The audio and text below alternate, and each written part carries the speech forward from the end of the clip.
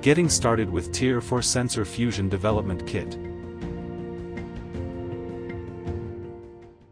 In this video, we will explain the setup process of the Sensor Fusion Development Kit provided by Tier 4, and demonstrate some sample applications. The software and tools used are either included in AutoWare's perception features, or developed by Tier 4 for autonomous vehicle development. All are available as open-source software. As a system configuration example, we use Tier 4's Automotive HDR camera C1, HESAI's at 128 LiDAR, and ADLINK's RQX58G and AVA3510 ECUs. Each piece of equipment is connected according to this connection diagram. The camera's data is acquired on the Edge ECU, converted to ROS topics, and used for 2D object detection processing. The detection results are then transferred to the main ECU. LiDAR data is acquired on the main ECU, converted to ROS topics, and used for 3D object detection processing. The results of object detection from the camera and LiDAR are combined on the main ECU, achieving high-precision object detection through sensor fusion. To obtain accurate results, it is necessary for each sensor and ECU to be time-synchronized and spatially calibrated. We will explain synchronization and calibration later. Once the hardware connection is complete, the system will look like this. Next, we mount the sensor kit on the vehicle.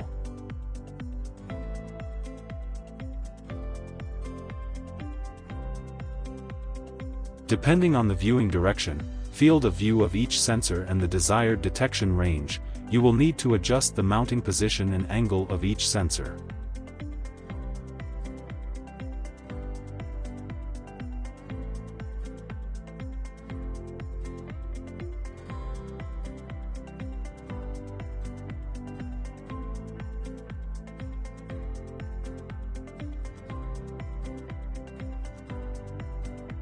Next, we will explain how to install the required software. Please follow the procedure described by the README of each relevant GitHub repository. On the Edge ECU, we install the software provided in the Edge Auto Jetson repository. When the installation is complete, the screen will look like this. On the main ECU, we install the software provided in the Edge Auto repository.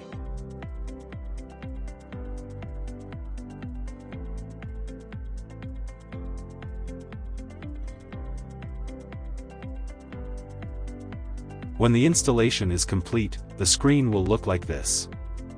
This concludes the software setup. Next, we will explain 2 points about the operation of this kit sensor system. First, let's look into the sensor drivers for the camera and LiDAR, which were installed automatically in the previous software configuration step. For the camera, using this driver, images from the GMSL camera are converted to ROS topics using a ROS 2v4L2 driver. With the LiDAR, using this driver, UDP packets sent from the sensor are converted into ROS point cloud topics. These drivers have been developed by Tier 4 and are provided as open-source software.